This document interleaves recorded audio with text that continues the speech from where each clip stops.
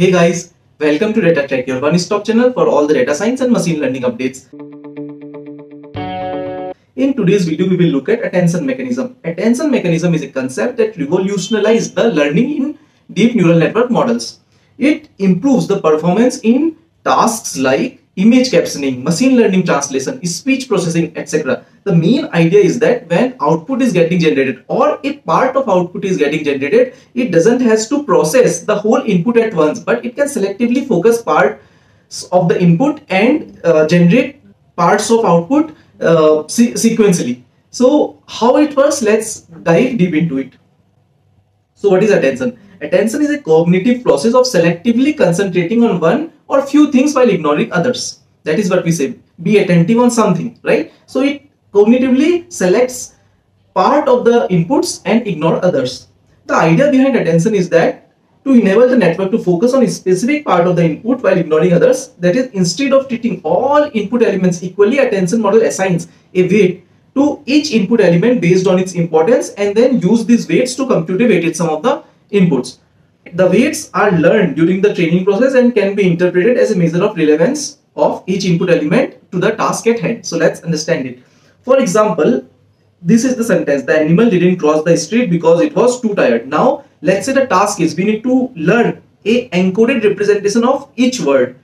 So here I need to learn an encoded representation of the animal didn't cross the street because it was too tired. So for all the words I need to generate an encoded representation. Now if we see, the animal didn't cross the street because it was too tired. Who was tired? The animal was tired. So it has dependency on words like animal and street more than the other words. So while generating the encoding of one word, let's say it can selectively give more weight or more focus to words like animal and street. So that's the main idea of attention. In this case, where we are generating encoding of the same sentence, it's called self-attention. We will see that in more details, but the idea is that while generating the encoded representation of a word, it is selectively focusing on some words and giving more importance to some words than the others. So that is what attention is. While generating an output, we can focus more on selective parts of the inputs, and finally a weighted sum of the important inputs will become my context vector. So what is that? We'll see that in more details in the upcoming slides. So let's understand how attention originated, right? In this video, we'll look at the complete process, how attention originated and how attention is used these days, with some tweaks like self-attention, and how attention kind of mechanism can also be used in images and all. So first of all, let's see how attention originated. So for machine learning translation, the first model that was proposed was encoder-decoder, or a sequence to sequence RNN or LSTM based machine learning translation network. The way it works is there is an encoder component and there is a decoder component. The encoder component process the entire input, right? It will process the entire input, and let's say that here we are solving a machine learning translation task. So the input is love is all that matters, and the translation of it should be प्यार सबसे ज़्यादा मायने रखता है. So the encoder will process the input, that is love is all that matters, and encode it into a context vector, which is the last hidden state of the LSTM or RNN network. So the last hidden state can be considered as a context vector. This is expected to be a good summary of the input sentence. Now the decoder will take this context vector, which is the last hidden state of the last input vector. The encoder passes the summary, that is a context vector, to the decoder, which translates input sentence by saying it. So basically the context vector will be received by the decoder and it will generate one word at a time. So it will use the context vector and generate the first word, then the first word's hidden state will go to the second unit of the LSTM along with the context vector. It will generate the second word, then third word, fourth word, fifth word, till end of text or end of line, end of sentence is not achieved. Now what is the drawback of this approach? The main drawback of this approach is pretty evident, right? If the encoder makes a bad summary, the translation will also be bad.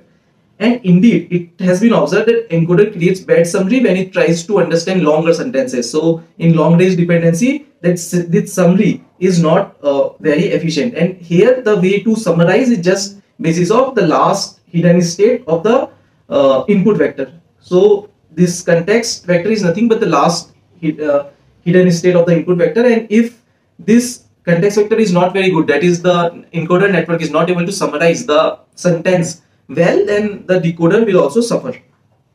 And also, as I was saying, if the sentences become large, it becomes a problem and all. So the RNN cannot remember long sentences due to vanishing and exploding gradients. Although LSTM, which are long short-term memory, they are better at capturing long-term dependency. But still, it's seen that when the sentence become very large or the context is very large, there is forgetfulness and the performance goes for a toss if the context vector is not very well summarized. Bhaudhanu's proposed was the first attention model to solve this problem, and what solution he came up with was that a simple and elegant solution was that all the input words can be taken into account in the context vector by giving relative importance to each one of them. So we can actually not just consider the last hidden state, but we can consider the hidden state of all the input words by giving selectively more importance to some words. So for example, love is all that matters. What matters? Love matters. So that word will have more stronger dependency on love, and love will have on matters, because we are talking about love. Love is the main thing we are talking about in this sentence. So the idea is that when the decoder model will generate the sentence word by word, it will take into account the last decoder state, right? Now it will take the last decoder state and as well as search for a set of position in the encoder output state which are more relevant to the next word it is going to generate. This idea is called attention. That is previously what we were doing. The encoder will see the entire input, generate a context vector. Now this context vector will be passed to the first state of decoder. It will generate a word, and the hidden state of that decoder first unit will be passed to the next unit along with the same context vector. It will generate second word, third word, fourth word till the end of sentence is reached. Now, but with the attention mechanism, what we are suggesting is we will definitely use the last state of the decoder, but to use the context vector, we will give weightage to all the encoder hidden states, and there will be a weightage sum. How that weightage sum will be calculated, what is the mathematics, we will see into it. But every time a weightage sum will be calculated on the hidden states of the input vector, and one context vector will be derived, and that context vector will be used with the last hidden state to generate next word, and again the same process will continue. Every time a weighted sum over the input hidden states will be taken. Now, once we have understood the theory behind attention mechanism, let's understand how it mathematically works. So let's assume we have an encoder decoder neural network, which for the task to solve is machine learning translation. For example, if the input is love is all that matters, it needs to generate the translation which is प्यार सबसे ज़्यादा मायने रखता है. And let's assume we have bidirectional LSTM network for the encoder as well as decoder. Now, whenever each input word xi will be passed, its hidden vector representation hi will be generated. And since we have tx number of words, let's assume we have tx number of words, so number of hidden states will also be h1, h2, h3 up to htx. So for each input word, a hidden vector representation will be generated. So basically, love is all that matters. For love, one hidden vector representation will be generated. For is, for all, for that, and matters. So here tx is equal to 5.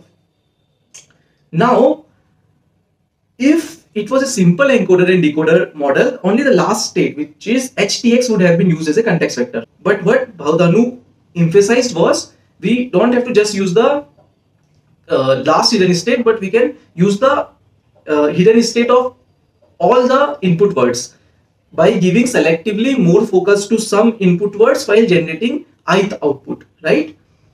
So how is that achieved? Now, how to selectively give more weightage to some input, right? So for that, we need to find some weights, and these weights are actually learned during the process. So these weights are learned by a feed-forward neural network using the following mathematical equation. So basically, for each output word, love is all that matters, first pyar will be generated, and then सबसे ज़्यादा मायने रखता है. So one word at a time will be produced. For at a time only one word will be generated. Now for each word we need a context vector, and we have seen that we just won't use the last hidden state, but the context vector can be weighted sum of all the hidden states or all the input vectors. So ci, which is the while generating the output word yi, the context vector ci can be given as a weighted sum of all the input vectors. So j can vary from 1 to tx, and alpha ij is the say of jth word in predicting the ith output, right? And once we have the alpha ij's, we can just multiply alpha ij's with hj, and for the words which we want to give more focus, or we want to focus more for this particular output word, the alpha ij will be high, and for other words which we want to ignore, alpha ij will be close to 0.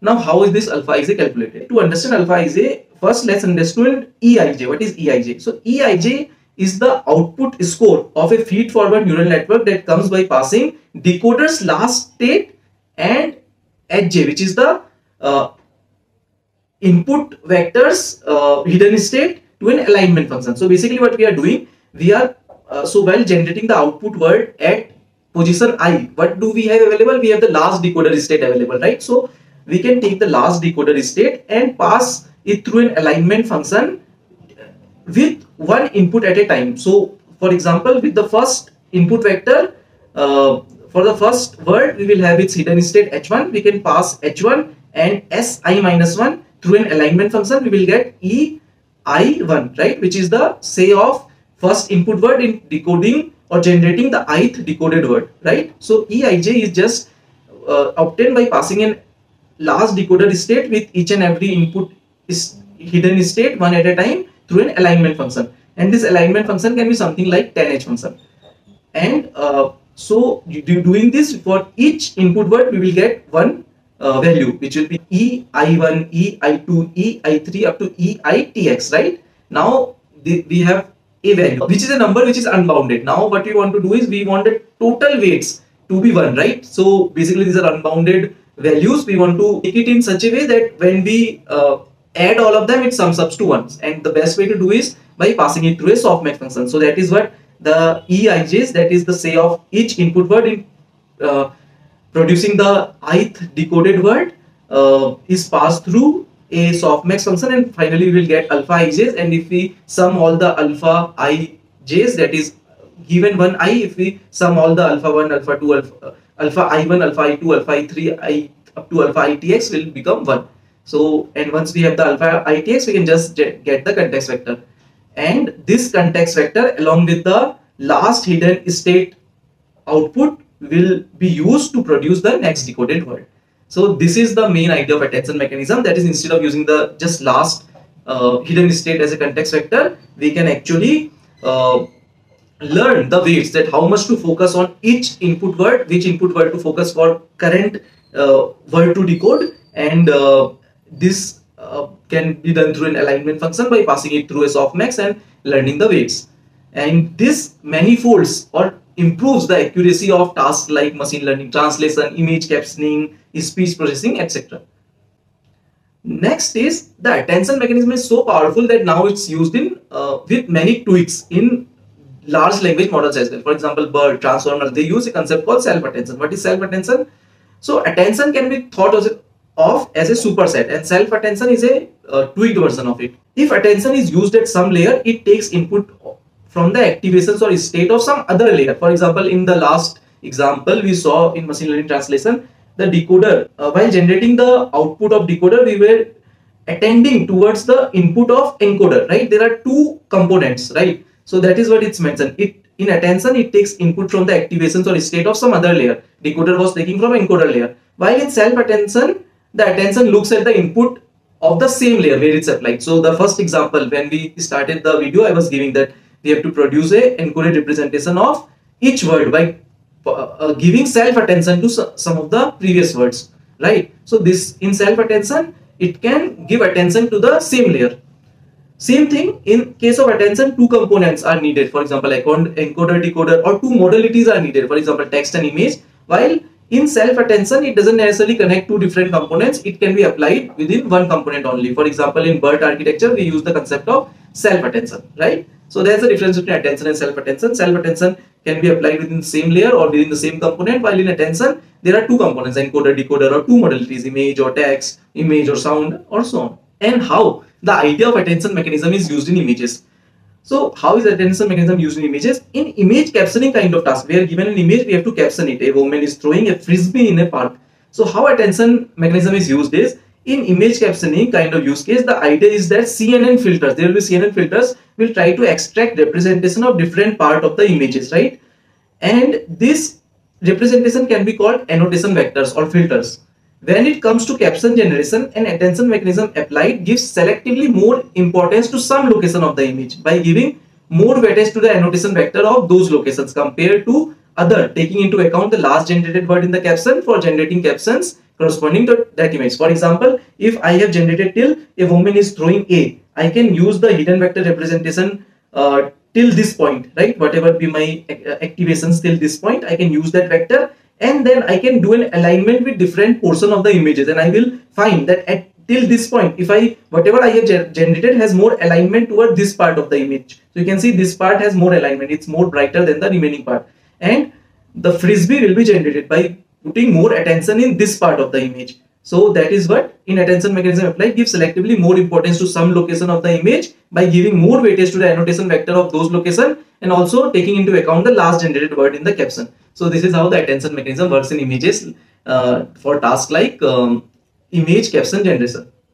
So with that, we have come to the end of this video, where we understood how attention mechanism has revolutionized the learning in deep neural network models and made the task like machine learning translation, speech processing, image captioning very easy to perform. And also we have seen that how this idea of attention is used with tweaks like self-attention and used in images and so on. Hope you liked and enjoyed the video. Please like and subscribe and stay tuned for more such videos. Bye.